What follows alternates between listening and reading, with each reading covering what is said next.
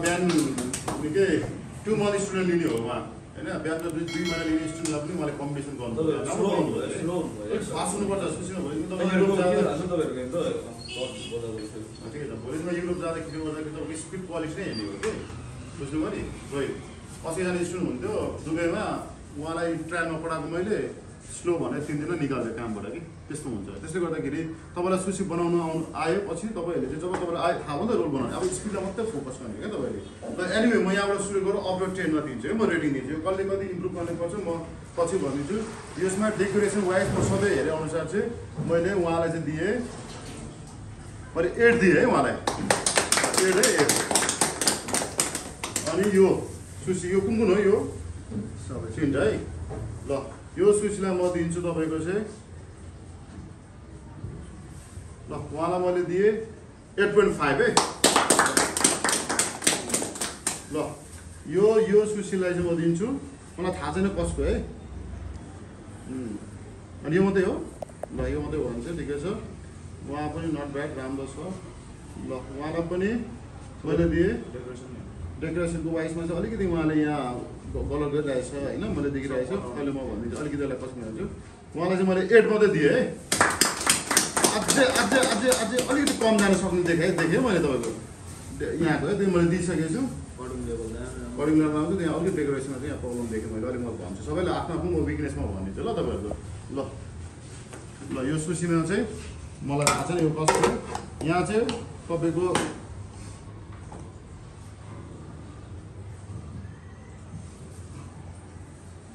ल उहाँले जान्छ यसमा चाहिँ 7.5 है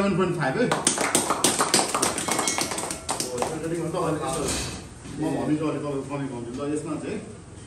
अनि यो 7.5 यो त फेरि कोले पाउनु भएको यो उहाँको कसको हो यो थाहा भइसक्यो थाहा भने म सोच्छु नि थाहा भएन नाम पनि सुन्नु पर्यो नि त उहाँको फेरि होइन त हजुर नाम पनि चाहियो नि अब कसको नाम कसको यो फर्स्टदेखि सर यताबाट ल यो फर्स्ट कसको यो रञ्जनाको कति पाउनु भएको थियो 8 पोइन्ट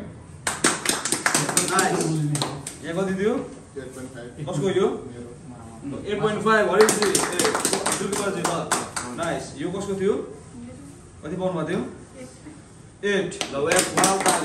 आउट अफ 10 है नाइस भेरी नाइस अनि यो कसको हो यो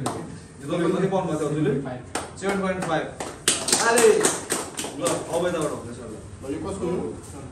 तपाईको है मलाई पनि म दिएँ 8.5 है यो अहिले म किनरमा भन्छु ल राम्रो छ है अडियो साइजहरू यताउति ल राम्रो भन्नुपर्छ नराम्रो भन्नुपर्छ है मैले ल यो कसको हात उठाउने तपाईँको है रोहित ल रोहित तपाईँले चाहिँ पाउनुहुन्छ यसमा चाहिँ यो यति मात्रै हो तपाईँको 4टा रोहित यसमा पाउनुहुन्छ 7 है 7 अहिले म भन्छु तपाईँले है किन मैले भने म थाहा छु अनि यो कसको हो यो मलाई उठाउनु त्यो तपाईँको है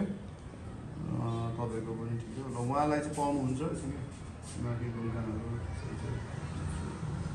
ल तपाईँले 8 पाउनुभयो है ल म यहाँ रोहितबाट सुरु गरेँ यहाँ छुट्यो सर मेरो ए प्रवीण भन्नु फेरि मलाई सम्पर्क दियो भने भने लास्टमा तपाईँको प्रवीणको जान्छ ल प्रवीण तपाईँको धेरैमा जान्छ भने यसमा 7 जान्छ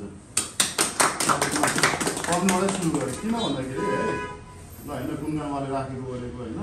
अलिक भएन सबै छट्टै राख्ने होइन अन्त तपाईँको यहाँ सामान पनि हेर्नु त ल सरी के छैन अलिकति कम भयो क्या तपाईँको इन्ग्रिडियन्टहरू पनि कि है अनि राखेको अलिक मिलेन होइन त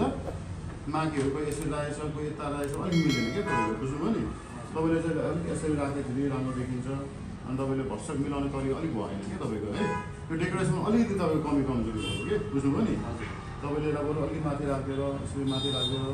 नमस्ते सबैजनालाई आज तपाईलाई म sushi training Nepal official location देखाउन चाहन्छु अहिले हामी कोटेश्वर चोकमा छौं कोटेश्वर चोकदेखि हजुरहरू सातो बाटो गडको जाने तर्फ जानुपर्ने हुन्छ र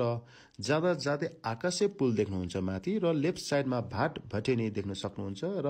ओरालो जाँदा जाँदै तपाई बालकुमारी आइपुग्छ बालकुमारी पारी क्रस नगरिकन लेफ्ट साइडमा हजुरहरूले त्यहाँ एउटा गेट देख्नुहुन्छ जुन चाहिँ त्यो गेट चाहिँ तपाईँको सूर्यकोट गेट देख्न सक्नुहुन्छ र सर ओह्रालो जानुहोस्